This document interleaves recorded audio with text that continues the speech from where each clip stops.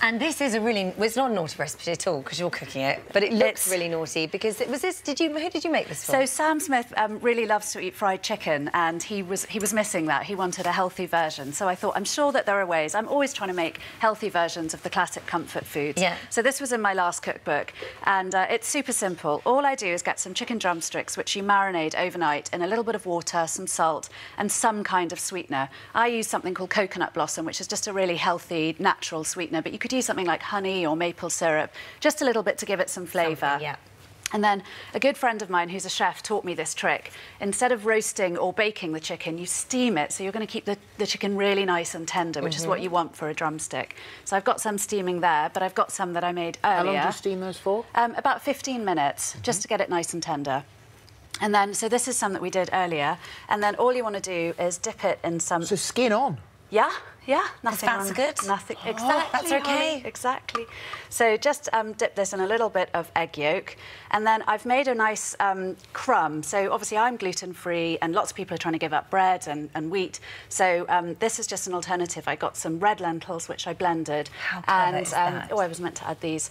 So I've got some turmeric, some coriander, some cumin, some paprika, and some give it thyme. that kind of flavour. Just give it those lovely flavours. And is this sort of close to the Colonel's recipe? Exactly. Because that's quite important to me. Yeah. Oh, is it? Yeah. Well, I think you you'll could be the judge in a minute. I will be the judge, because I'm a bit of a connoisseur. It's my only one. It's my... Can't see that on the pyramid. So then you'll just fry that down? Exactly. So just fry it in some oil. We've got some here that we did earlier, so it's just a case of making it a little bit crispy, so you don't want to do it for very long. Because they're already cooked inside? Exactly. So it's just about crisping at the outside. And then I've got some that we made earlier. OK, bring it over here, because you've also made a coleslaw, which I thought would have been a real diet no-no, but clearly not. Well, coleslaw, not a again, diet, it's a healthy eating. It's a great way of getting vegetables into the diet, so there's nothing wrong with coleslaw. So all you do is have some cabbage, which I've shredded, some carrots, some spring onions, and then in the book I've given a recipe to make a really healthy mayonnaise, because there's nothing really wrong with that, it's just eggs. But some of the store-bought stuff has a lot of sugar, but you can get some good quality mayonnaises. Can I also ask you, because congratulations, you're 4 months pregnant. Thank you. Would you still continue doing this sort of thing? I mean, obviously you don't want to lose weight when you're pregnant, but I guess, as you said, you're still being very healthy. Yeah, I mean, I think pregnancy, everything changes, your food tastes change, etc. Yeah. But for me, it's just about making sure that you're nourishing yourself all the time. Is that getting the thumbs up? I really love it. Good? Flavour fantastic. Obviously, you can tell that you've got the difference with the lentils. It's slightly different, a little bit more crunchy. Crispier. It's quite nice, actually. It's quite nice. Good. I like it. Do you like it? It's passed the test. Oh, yeah. And believe me, I'm very, very picky. They're delicious. They're really delicious. Brilliant alternative. And there's some coleslaw there as well. Oh, yeah, have a dunk in that.